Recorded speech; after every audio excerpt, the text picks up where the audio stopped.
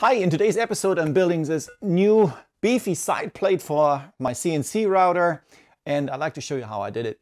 So in making this plate there were a couple of challenges I had to overcome. The first one is how to hold it, because I need access to the entire outside perimeter, and I chose the tape and superglue method. I'm going to show you that in a second. And the second problem is that the plate is rather thick, so we need to have good or correct cutting parameters and also good chip evacuation. Also, there are several holes here that are 8 mm or 8.3 mm to be precise, and I don't like to mill them. I would like to drill them out using a drill bit. And 8 mm on the CNC router, I haven't done that before. I've made 4, 5, and 6. I wonder if we can develop enough torque at that lower RPM that's required. Let's find out.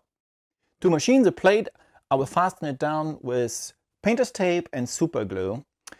And one of the things you have to be aware of is that you have to have enough surface area.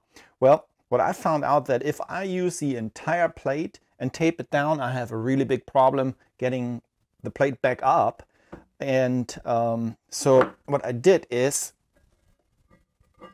I made 2 plates from plastic right here, and these are sacrificial, so I drill into them or machine into them, and I'm going to clean them, put the tape on here, put the tape in the reference area here as well, and then glue everything down.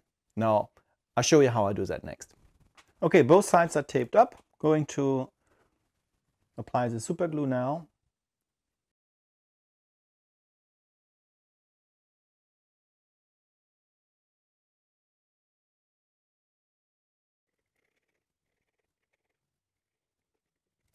Okay, there's accelerator on this side and an alignment, as you can see there. So let's see if we can get that on here now.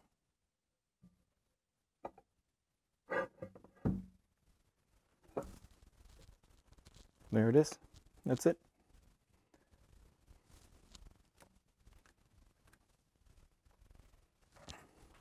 In the first operation, I will need to spot drill the holes, and I'm going to use a YG1 center drill. This is a number 4, 1/8 of an inch, and I'm going to install that, and we start the first op.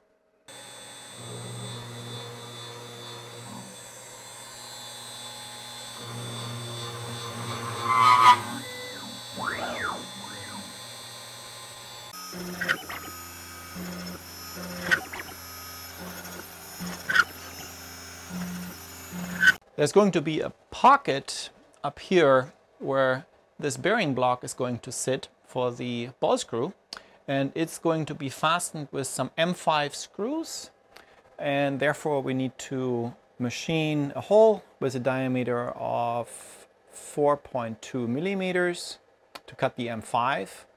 This is unfortunately a regular length drill bit. It's not ideal, but I think we can make it work.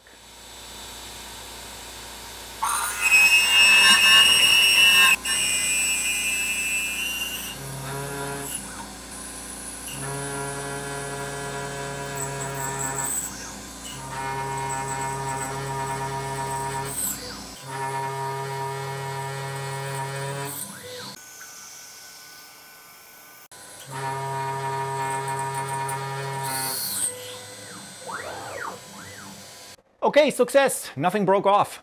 Now, when you hear the shatter from a drill bit, it is usually because the feed rate is too low.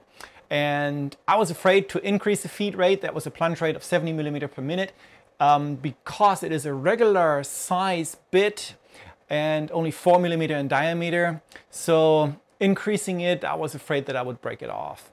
And then second is that you saw the bit was retracting every single time back up over the material, and that is so that I can get the mist lubricant to do its job basically. Otherwise I'm afraid that there will be some chip weld and the bit breaks off. Okay, in the next operation I'm going to drill the 6.3 mm holes for the M6, and this is a screw length bit. That will be good. This is also a YG1. The 8 mm holes that I need for the M8 to go through, I'm going to pre-drill them with this as well.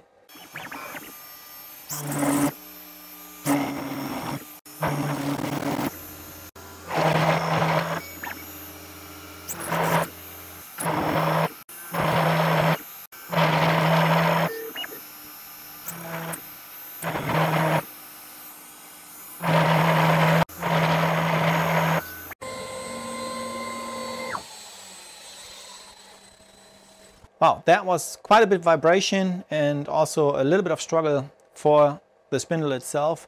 Now the next one is not going to be any better. This is an 8.3 millimeter YG1, also screw length drill bit, and will open up I think in total 8 or 12 holes, I think. Okay, here goes nothing.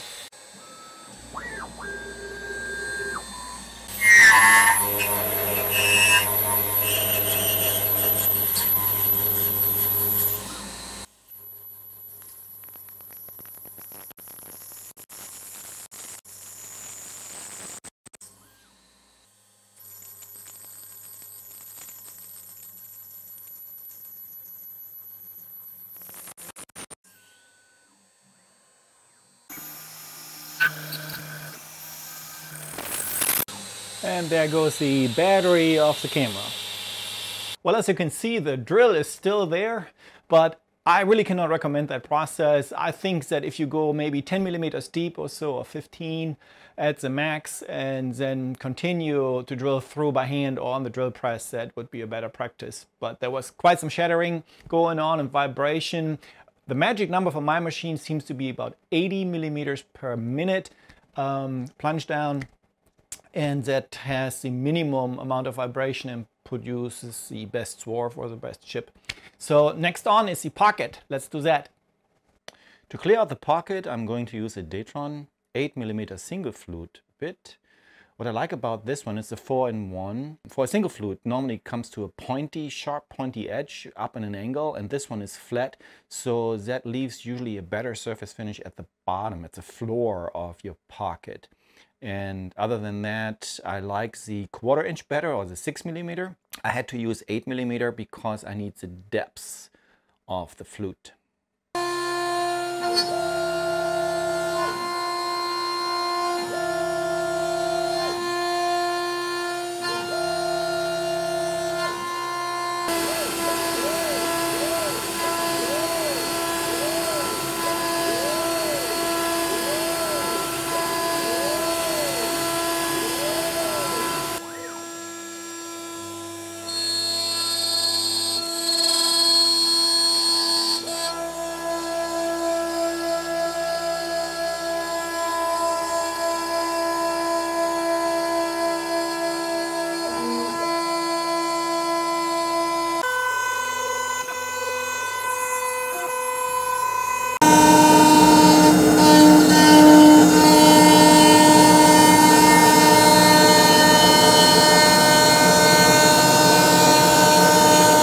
Left to do now is the final perimeter cut, and I will do that in 2 passes.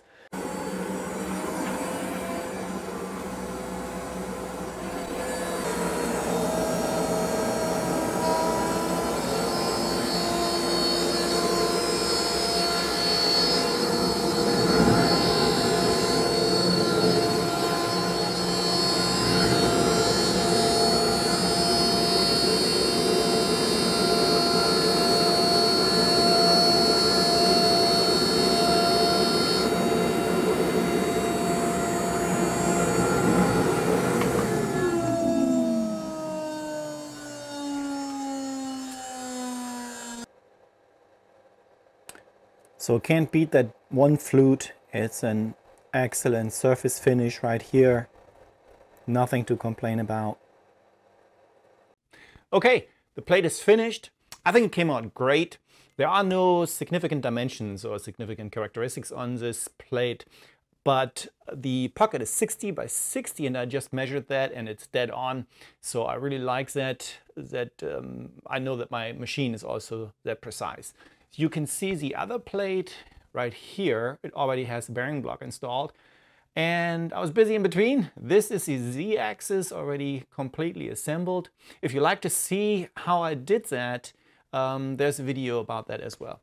Okay, I hope I catch you next time. Take care. Bye.